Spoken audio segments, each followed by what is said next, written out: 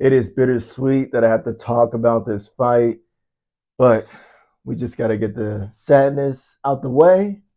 And now we got to talk about the fight. So it is going down. Erin Blanchfield versus Namajunas, the greatest strawweight of all time, is back, taking on the up-and-coming contender Blanchfield. I love them both. That explains the sadness. That explains why I don't want either one of them to lose. But we got to break it down. But let's get down to Blanchfield. This woman is the one-time performance tonight, two-time performance tonight, 2 KOs, 4 subs, 12-2. This woman is solid.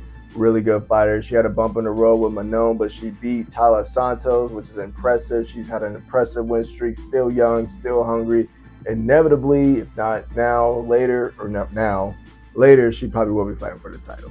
But she's got to get past the greatest strawweight of all time, Thug Rose, Mrs. Rose. What am I even saying? I can't even talk because I'm just upset about this fight.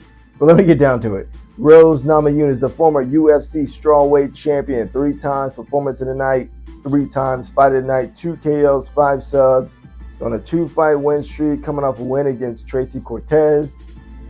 It's Thug Rose. This woman is the ultimate fighter, alumni. She is tough. She has beat Joanna twice, Weili twice. This woman is the queen of the strawweight division, one of the greatest female fighters of all time, moving up to flyweight, trying to grab the belt. With that being said, her and Blanchfield are in for a long night. I think this one's going to go all around. I think this one's going to be a technical fight, not going to be messy, just real technical with striking, probably some grappling in there, but it's definitely going to be an interesting fight. Don't want to see either one of them lose. Love them both, but Thug Rose, we trust. Been a fan of Thug Rose first. I got to stick with Thug Rose.